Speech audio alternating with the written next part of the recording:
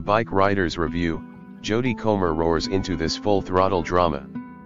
To the rumbling thrum of greasy testosterone and with a Midwest accent thicker than a congealed slick of oil, Jodie Comer roars into her first great American film role. And in his finest effort yet, mud director Jeff Nichols has given her quite the machine to ride on. Hello, please click join button to help me get equipments and make more quality videos for you, or just to get me a juice. Thanks already. Inspired by Danny Lyon's 1968 photojournalism book of the same title, The Bikeriders follows the fist-flailing rise and far darker demise of the fictional Chicago Vandals motorcycle gang in the mid-60s.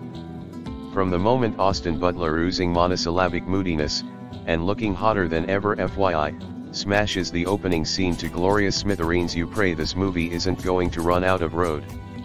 Much of the story is narrated by Kathy Comer, in interviews to a character supposed to be Lyon, as she recalls being irresistibly romantically pulled into the gang by Benny Butler, and then the evolving beef for Benny's attention between her and Vandals leader Johnny Tom Hardy. This device is the film's weakest element, Nichols perhaps feeling a need to pay tribute to Lyon, who spent a huge amount of time interviewing the real-life bikers, but Comer, all dopey dismissive eye rolls and pitch-perfect gestures, nails these scenes. As for when the drama goes full throttle, it's Comer again who is the spark that keeps Hardy and Butler dancing. We already know she's the real deal, but whatever subtle magic she does with those eyes is on another level. Biker gangs being bikers gangs, at least back in the 60s, everything accelerates towards more excessive danger and violence at the end of the decade.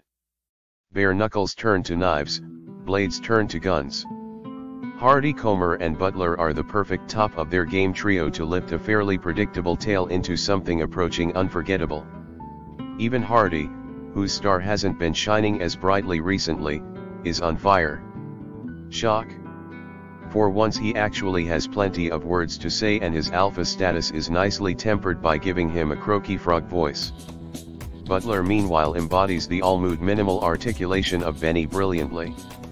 Everything is played out against a delicious soundtrack of 60s deep cuts, and while Nichols could have probably got away with simply adding Comer in retro leather and sending her down a classic Americana-strewn highway on a Harley, he offers a much more engaging story.